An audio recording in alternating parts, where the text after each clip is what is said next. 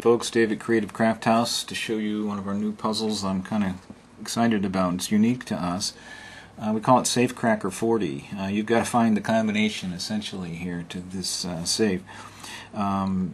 16 possible columns, and you've got 4 levels high. Each must add to 40. But it's even more complicated than it might first appear, because you see these wheels here, the top 3 wheels are notched. They essentially turn your 16 columns into 24 different possibilities. It really complicates the puzzle. All solid hardwood. This model is alder. Really high quality. These are laser engraved, not printed. This should last a lifetime. And I've made this to be ergonomically very comfortable. It's about 4 1/4 inches in diameter. You can see it nicely fits the palm.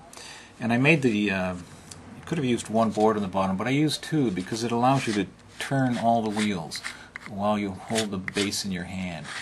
I think it's ergonomically really cool. And it is available in this, we'll call the standard model, which is quite nice. And there's a thicker wood too, if you'd like that. This is also really nice alder, but the same deal. It's based on a puzzle that I bought at auction on English origin from 1911.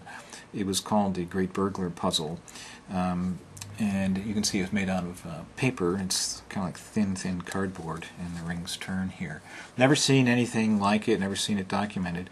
Didn't come with a solution, so I had to find it. And it's a puzzle that you can really use some really good logical thinking to solve, and eliminate possibilities quite quickly. So I was able to solve it in a fairly efficient period of time.